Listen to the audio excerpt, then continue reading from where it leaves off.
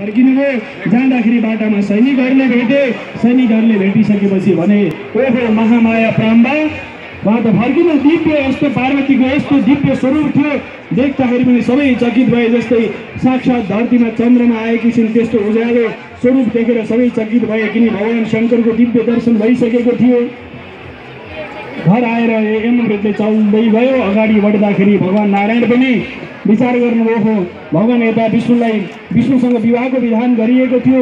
त्यो क्रममा समय यमदूतले अगाडि बढ्दै जाँदाखेरि विशेष गरी हामी अक्षय तृतीया जो भन्छौँ वैशाख शुक्ल पक्ष तृतीया तिथि यहाँ भगवती पार्वतीले भगवान् शिवको दर्शन गर्नुभयो।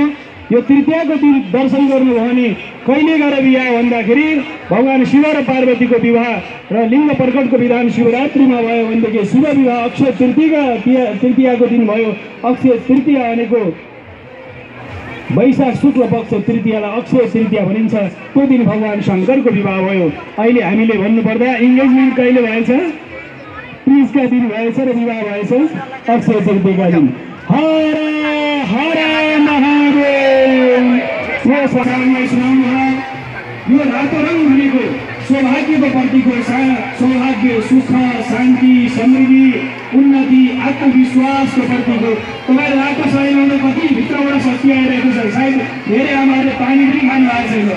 धेरै आमाहरूले अत्यन्त कठिन तपस्या गरिरहेको छ। तर अनुहारमा हेर्नुहोस् त कस्तो रातो रातो अनुहार देखिरहेको छ। हर हर महादेव। किनकि आमाहरूले व्रत गरिराख्नु भएको छ, निरन्तर साधना गरिराख्नु भएको छ।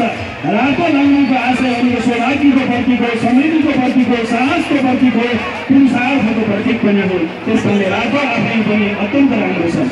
16 प्रकारको श्रृङ्गार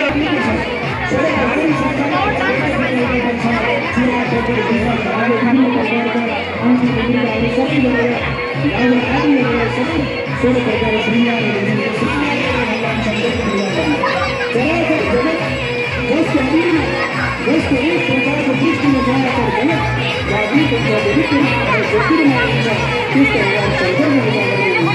त्यसका साथसाथै